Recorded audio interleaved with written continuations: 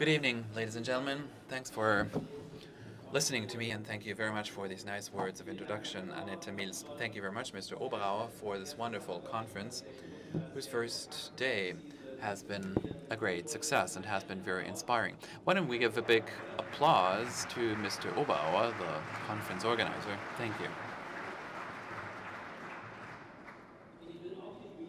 Now, let me also talk about the prize winners, my colleagues, my former colleagues, Regina, Sven Afbrück, and others that will receive prizes. Let me say congratulations to all of you. After all, this is what we have come here for, so congratulations, Sven.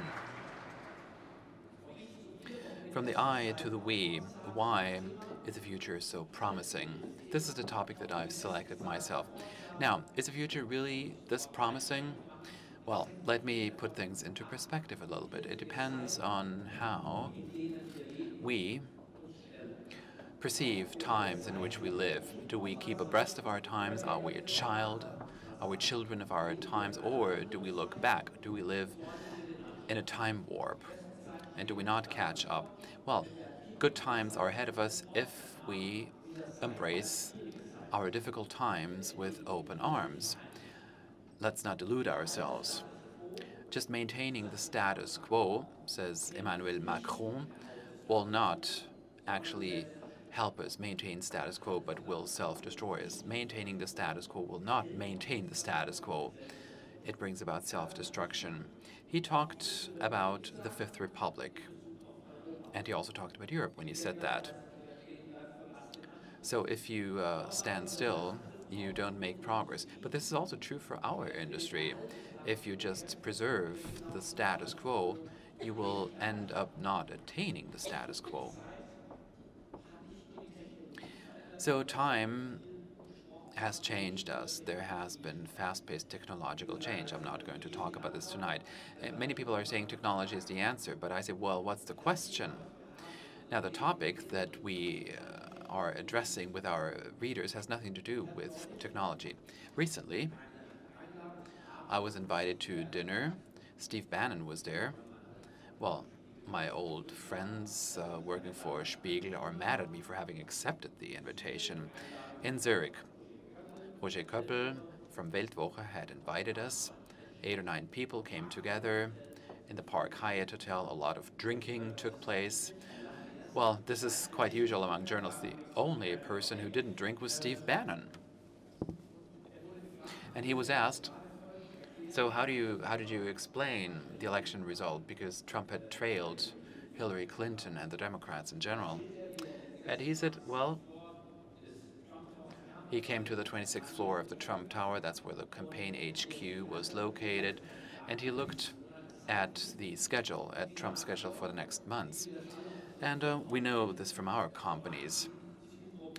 It was about target groups, you know, a talk in the South and the North, and something for the steel workers, something for the Wall Street, something for intellectuals, and then a little bit about disability policy, older women, white people, black people, ugly people, nice-looking people, a lot of claims, a whole script. And then Bannon said, well, we were trailing. I tore those pieces of paper. I talked about it with Donald, and we then agreed on a single sentence. We just let go of this. We're not going to focus on PR and on target groups and on, well, targeting the demographic. We're dealing with something else. Let Trump be Trump. And at the time, as we know, this was quite a courageous thing to say. For many of us, this was terrible. Well, that's when things started. Look, Hillary should go to jail, and many other terrible things that this candidate said. But this struck a responsive chord, and that also led to his election result, because the public appreciated authenticity more than the established party system in the US. They didn't vote for him. They just didn't vote for Hillary, who had been put under a lot of pressure by Bernie Sanders, who actually was a nonpartisan candidate.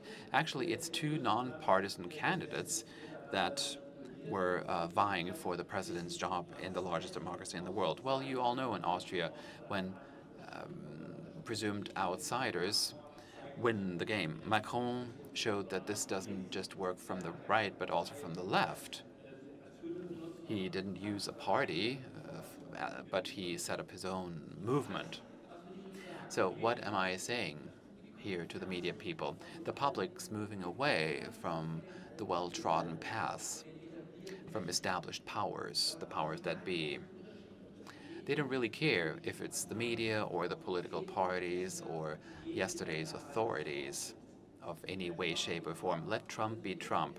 Well, this strikes a responsive chord because it's not just the super egos that are successful, but also run-of-the-mill people. John and Jane. Well, they're saying, let John be John, let Jane be Jane, and let Mr. Miller be Mr. Miller, and let the CEOs be CEOs. So the citizenry has shown some self-empowerment. Now, the period of enlightenment did not take from 1650 to 1800. No, the Age of Enlightenment is actually an ongoing process. People want to feel themselves. They want to use instruments, the instruments of power. They want to get hold of those instruments. That's what we're seeing in politics, and we journalists describe this every day. This has to do a lot with us. Mainstream media has been mentioned,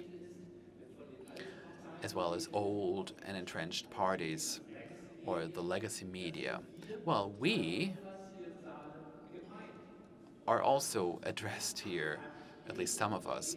So we need to interact with our readers, and please interact with them as early as possible before Donald comes here and dismantles or converts the media industry in a not very democratic manner.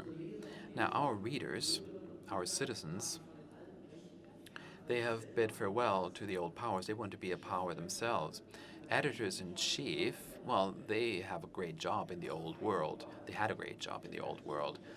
High above the editorial desk at the Georg von Holtzbring School of Journalism, we were told above the editor-in-chief there's just the sky, or the editor-in-chief is the crown of our creation. That's what our professors told us, and editors-in-chief were like that. Today they're different. Citizens, readers, voters, well, it's the same people, and these people want to overcome old powers in every industry across the board. Just look at what's going on, and I'm trying to explain this to you. While the citizens out there, they have ushered in an era of revolution. Well, it's not called revolution because it's going on quite silently without the ingredients of revolution. No bloodshed, no hanging, no guillotines, no beheadings. But the banks are not disappropriated in Germany, they're just regulated, but it boils down to the same thing. Nuclear energy. Well, citizens didn't want nuclear power, so the power plants were just dismantled. Well, they were just shut down without any parliamentary decisions. Merkel was just a notary public of the silent revolution because the public said, we don't want nuclear power.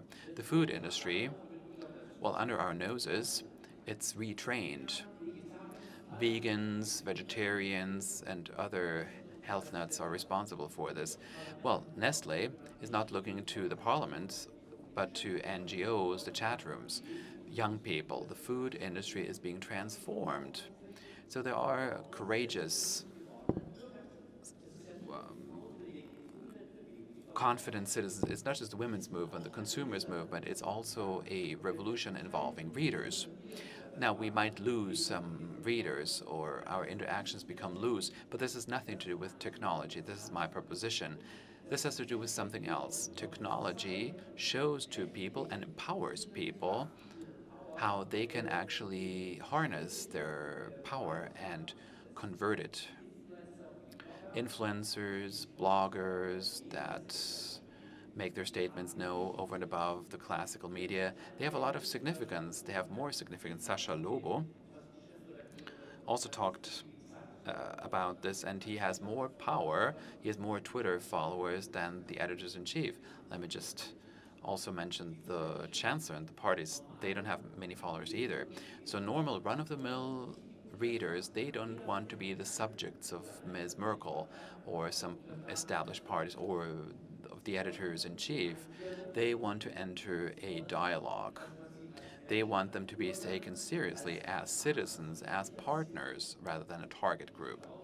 And I believe that while we talk about the future and think about the future, and we've heard about conversion rates, paid content, and many other encouraging things, but we need to, of course, also test things. What we're dealing with here is readers who look as if they have remained the same. Well, it's the same people, the same faces, the same clothes, but people now think differently from the way they thought 10 or 20 years ago. They have different demands and expectations. They're concentric circles.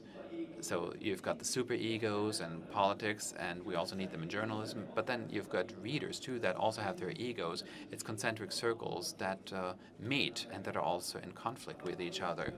But both, of course, are things pertaining to the same overall phenomenon. So my message to editors-in-chief and other senior officials is be independent, be curious, analyze things, be gutsy, be very articulate, but also be curious. You should know what your readers actually think.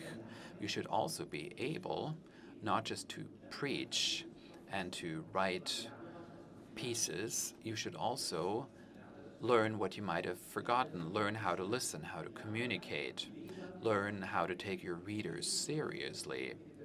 So you shouldn't just watch them based on surveys or focus groups or cookies. Learn to live with your readers as if it were a true partnership. So thanks to new technologies, these ties have become much closer. And with this in mind, I would say, well, we have very good times ahead of us, just like other industries. We should take people seriously. This is important for democracies. This is also important for the banks, the utility companies. This is the only approach that we have, because that will allow us to marry confidence and the future. Otherwise, we just run away from citizens. We stand still and we move away from the citizens. So with this in mind, I think we can be quite confident when it comes to talk about business models and when it also comes to talk about our target groups. What do we do? What we do it for, over and above business plans, revenue streams? Well, that of course will be merged. So people that come to a Rolling Stones concert will also buy merchandise articles, but of course you need to have a lot of people in order to make money. And this is something that we need to do too. So we often forget this in these technological times. Albert Camus, the humanist philosopher, said something nice. And I think it's quite a fitting thing. He said, don't run after me. Maybe I'm not a leader. Don't run ahead of me because I'm not a follower. Just run next to me and be my friend. Thank you.